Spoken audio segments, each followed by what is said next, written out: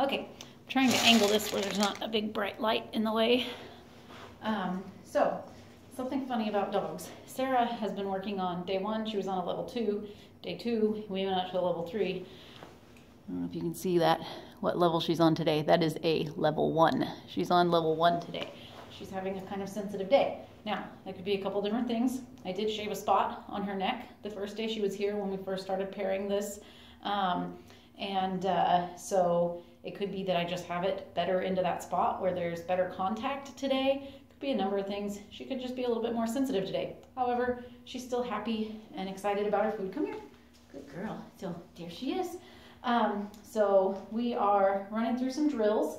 So every time I give a command, I'm going to press the continuous button on the e-collar.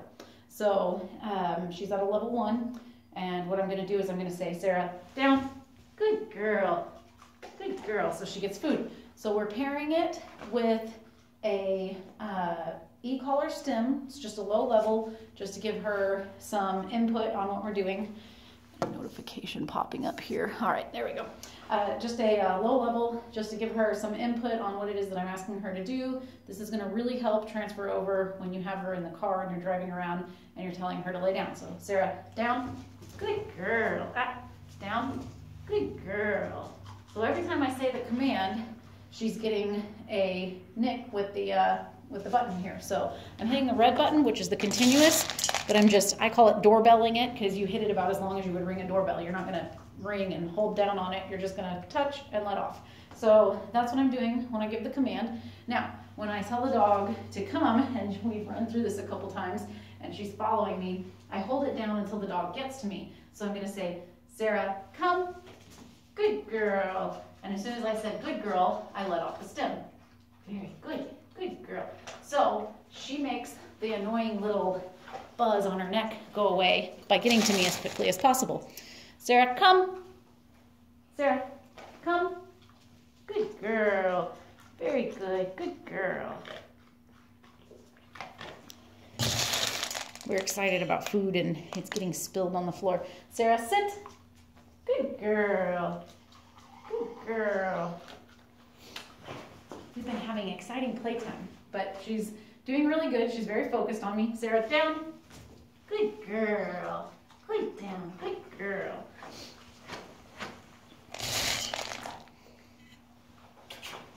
Sarah. Did you eat it too fast? Sarah, sit. Good. No. Good. Good girl. Getting a little bit confused. Are you over enthusiastic there? We're dropping little sprinkles of food everywhere.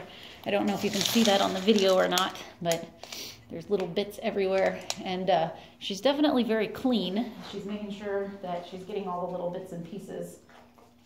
So, ready? Sarah, sit. Good girl. Stay. Now, when I release her from the stay, I don't know if I'm in frame or not. When I release her from the stay, I'm not going to press any buttons on the e-collar.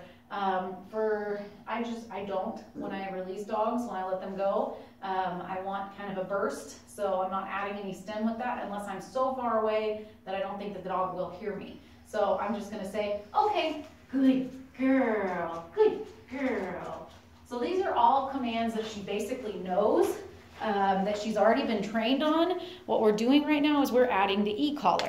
The reason that we're adding the e-collar is, for those of you that are watching this that don't know Sarah, Sarah is dog reactive. So when she and her owner are driving around in the car together, sometimes she sees other dogs and she goes crazy and starts barking. So what we do is we tell her, lay down.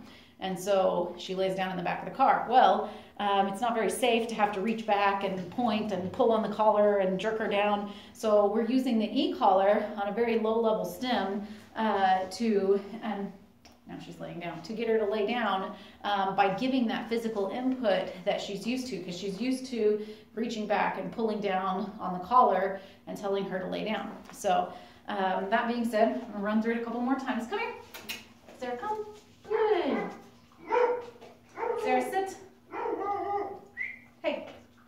There we go. Good. Good girl. So I'm using lots of food. She's just working for a bowl of kibble that I've got back here. This is pairing with the e-collar. She's very food motivated. You can see she's following my hand everywhere it goes. So this is teaching a good association with the e-collar. Now, something else you'll notice.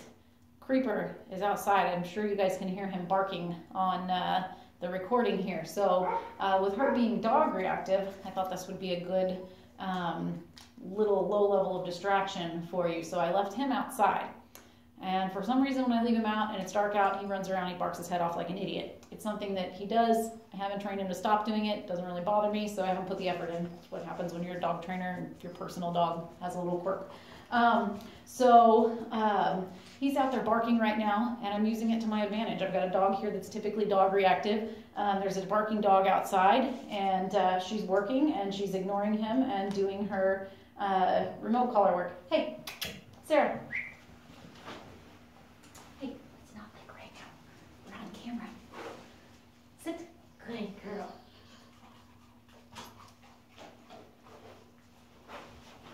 Come here, Sarah. Sarah, come. Good girl. Very good. And we're still hunting for food on the floor, so that was a little bit slow. But that's where Sarah's at. Sarah's been here for 3 days now. She's been a little bit all over the place with the e-collar. Well, I say all over the place. She's gone from a 2 to a 3 and then back down to a 1. So that's day 3 for Sarah. She's kind of staying within the range. I would be a little bit more concerned if we were going from a 2 to a 6 to a 3 to a 9. I might be a little bit more concerned. I think she's a little bit on the sensitive side as far as dogs go. And I think that with the hair, I don't think I'm getting very good contact every single time. So I may try putting a short coat comfort pad on her since she's got that shaved spot, and just making sure that I've got the e-collar centered. So we'll experiment with that over the next couple days. Right now she's doing really good. We've done a little bit of walking, but not a whole lot around the neighborhood because it rained yesterday. It's wet and gross and cold and windy out today, so we haven't done a whole lot of outside stuff. It's nasty out. I've been out in the garage, so you see me in my insulated coveralls and everything. So anyways, hope everybody has a good night.